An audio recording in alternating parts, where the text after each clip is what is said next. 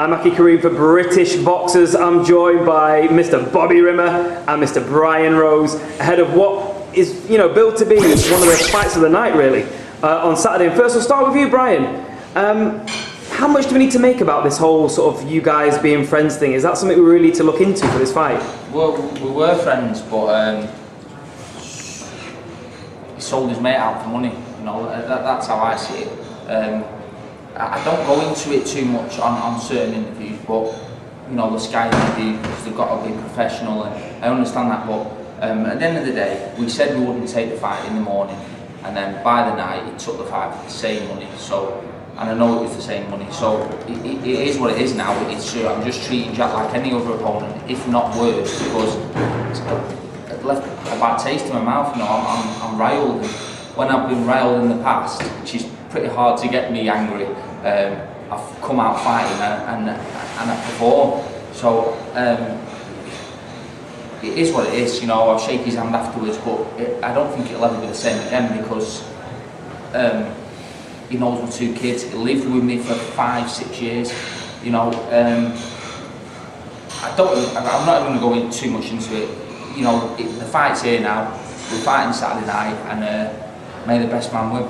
Yeah, okay. And Bobby as well. Quite uncharacteristic in a way of you to kind of just you know, let us know your brutal thoughts in a way. Yeah, I kind of keep stuff in, and I wasn't being disrespectful to anybody. You know, but. You know, they've been a little bit coming back from their camp. They've had a few chips at me, and obviously, you know, Michael Jennings decided to throw another chip at me today. You know what I mean? So, you know, I thought, you know, I'm going to tell everybody the truth. That Jack Arnfield is always.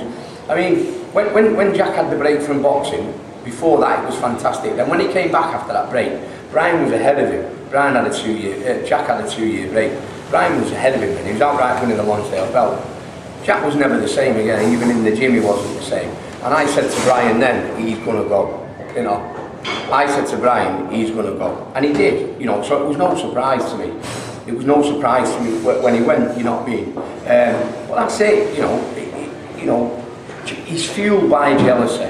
You know, and there's an old saying in Manchester, jealousy gets you nowhere. You know, so yeah, and like I said up there, this has given us a kick up the arse, both of us. I needed one, he needed one, we've had it, so everything's gone perfect. Like I said up there, I'm bringing the best Brian Rose humanly possible to this fight on Saturday night. Okay, and Brian, talking technically about the fight, you have been in with some serious players like Andrade, like Macklin. You know, do you feel that Jack is actually below that in terms of a level? Of course, I think Jack could have done with probably 3 or 4 more fights at a bigger level, at a higher level. You know, step ups. I think this is too much too soon for Jack. The level of opposition, the difference between opponents. You know, he fought John Ryder.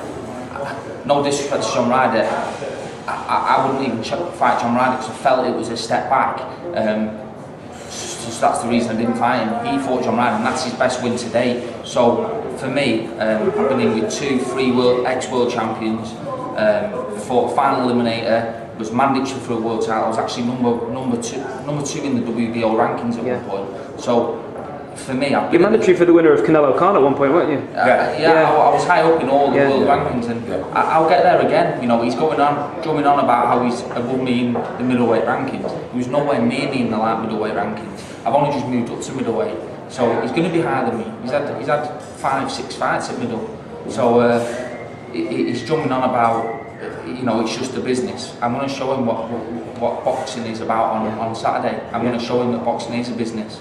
Okay, and I know you don't like making predictions. I know that, you know, you said that just then, but how do you see the fight panning out in terms of the dynamics of the fight? Win, and look good doing it. I'm in the shape of my life. If I don't beat Jack Arnfield on Saturday, fair play to the kid, because this is the best he's going to get me. You know, he's not even seen me in this sort of shape. Fantastic. And the same question to you then, Bobby. Yeah, listen, it's a win for Brian Rose. I don't see it any other way.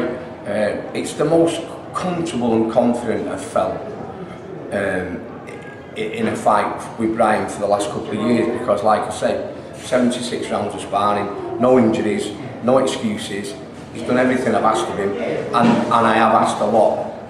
because I needed to ask a lot for this, you know what I mean? And I was a little bit worried in the beginning whether it was going to be like when we fought Matthew Macklin and we was all going to be friends and stuff like that. But you know, Arnfield's come out saying a few things, trainers come out saying a few things. So all that friendship's gone. It's great, belting for me. You know, I don't need any more friends. I've got tons of friends. I don't need any. The things that we've had in the past is Bobby's left me alone in certain situations where it's been a bit of a smaller fight because I've been like, oh, don't count my case. But this time he's not left me alone. He's been dragging me out of bed in the mornings. He's been making sure I eat on time, making sure I'm drinking water. He hands me bottles of water. He makes sure I've got water in my car. He's nursed me like he did at the start, and that's what I think I needed. Like he said, he's talking about the kick up the arse, so that's what I needed. He's done my head in at times, but it's got me to where I am now, and you'll see on the scale tomorrow, I'm so much different. I've grown into the middleweight limit, you know. I've grown into a middleweight through my strength, through working with Bobby. I just feel so confident about Saturday, and I've never felt so confident about anything in my life. Right. Fantastic. Listen, you've heard it here from the team here. You do not want to miss this fight on Saturday. It's been billed, bragging rights of Blackpool. It's going to be a great fight. There you go. Film the night. I'm Aki Kareem for British Boxers Power. Thanks, Aki.